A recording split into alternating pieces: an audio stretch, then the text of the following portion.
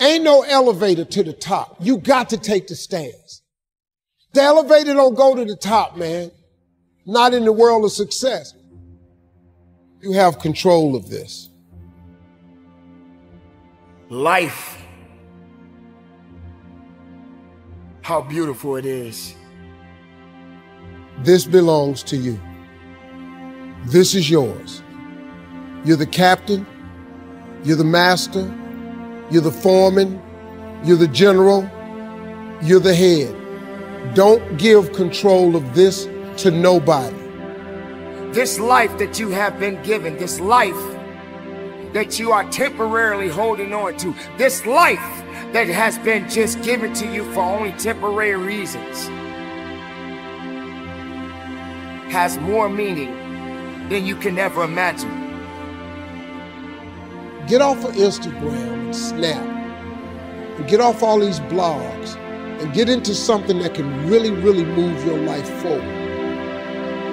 So many people in the world take life for granted instead of realizing that you have to take the opportunity to live it the best way you know how. Now, on this journey of life, you're going to face a significant amount of circumstances, a significant amount of challenges. You're going to fall into areas that you cannot understand. And maybe it's not in a position for you to understand at that moment. Listen, getting successful, it's not a magic trick. You can decide to be rich. It's highly doable. But you first have to think it. The difference between successful people and non-successful people is here. I'm no better than none of y'all. If you want to be successful, you have to change this. This has to change. When you start to feel that you are in a position that you don't love your life, then shame on you. Because your life is a beautiful thing. And no one deserves to ruin it. No one deserves to control it. No one deserves to steal your joy. Your life is your life, and you have the right to live it the best way you can.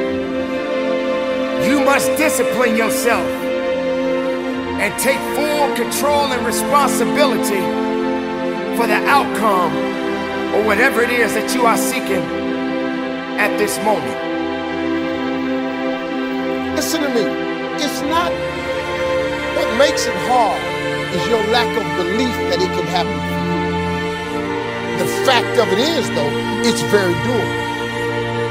See, what you got to change, though, if you keep doing what you've been doing, you're going to keep getting what you've been getting. So if you're at a place in your life and you ain't happy with it, you have to change some things. But you have to make a conscientious decision that you're going to change. And it's not dependent on anybody else. It don't matter what your mama think. It don't matter what your coworkers think. It don't matter what your siblings think. It don't matter what your children think. It don't matter. They have nothing to do with it. This decision is yours and yours alone. There are going to be so many different things that you will embark on. There are going to be so many different things that's going to try to slow you down. There are going to be so many different challenges that you must face. But instead of running away from the challenge, run towards the challenge. Be able to understand that life has meaning. It has reason. And all of these things that you may be thinking that is so hard on you, just remember, sometimes you're gonna have to go through these changes, these circumstances that puts you in a position to make you feel that you're not worthy anymore. But make no mistake, you are worthy. how amazing it is to be able to rise up in the morning and have that sun shine on your face rather than on your grave. What makes life so unique and so beautiful? It is beautiful because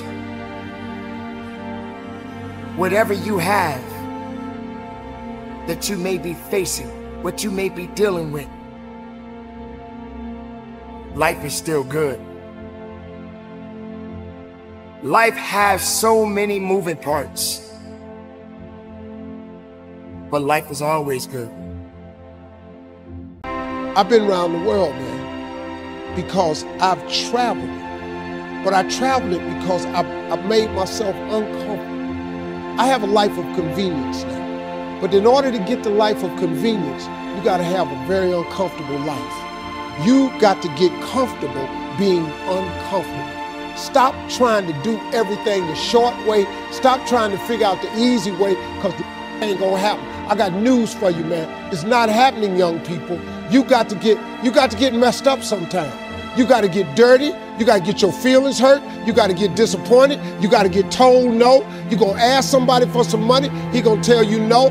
But at least then, when I see somebody trying and I tell them no, I try to at least give them something else. See, I'm not going to hand you a fish sandwich. I'll teach you how to fish.